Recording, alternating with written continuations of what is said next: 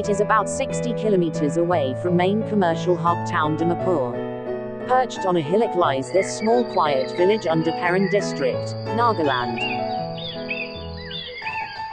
The village shares its boundaries in the northeastern side with the neighboring Suwuma, Angami village and Gali village in the southwest side respectively.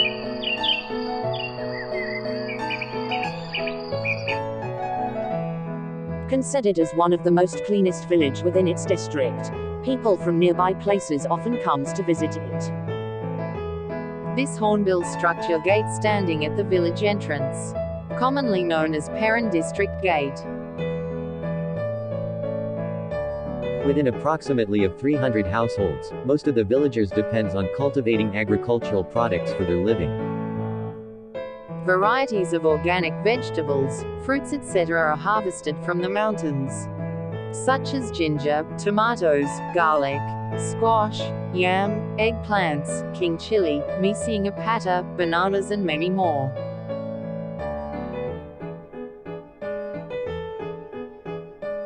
This local products are later sold out in nearby markets. This famous range, commonly known as the Triple Mountain by the village folks. Built in the 1960s, this uphill long footpath leads towards the village. It has around 860 steps skillfully placed with cut stones. There are three denominations, namely Baptist, Catholic, and Christian Revival.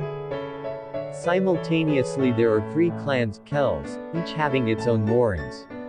These clans are headed by their own Gonbaras. The village community hall was inaugurated by Sri Nifyu Rio, CM Nagaland on the 10th of February 2006. This seating gallery was built in the year 2000. It has a capacity of around 600 to 700 people to sit and witness various functions and events. Maintaining its unique traditions and customs practices, festivals are observed accordingly by both young and old. Singing, dancing, feasting and merrymaking during this festive seasons are observed.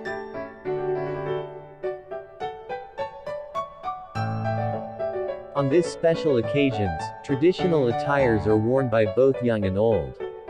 Dancing are generally performed in groups. Folk songs narrates the stories of braveries, victory, romance stories etc.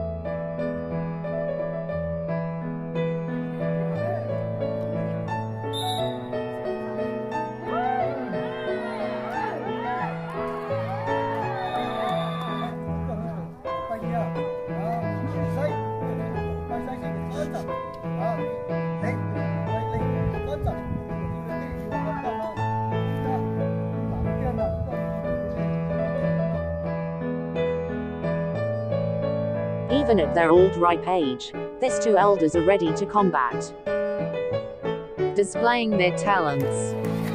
Wrestling has always been part of the events.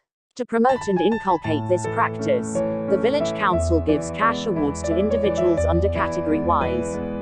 Sports are played occasionally, different tournaments are held throughout the year. On such occasions VIPs, officers are often invited to grace the events.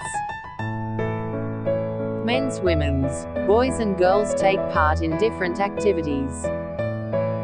Recently youngsters football coaching are underway with the initiative of some enthusiastic and energetic youths. It provides free coaching to this young football lovers with an aim to improve and to develop sportsmanship. This training starts from the grassroots level. The first gravity goods ropeway in Punglwa, Nagaland.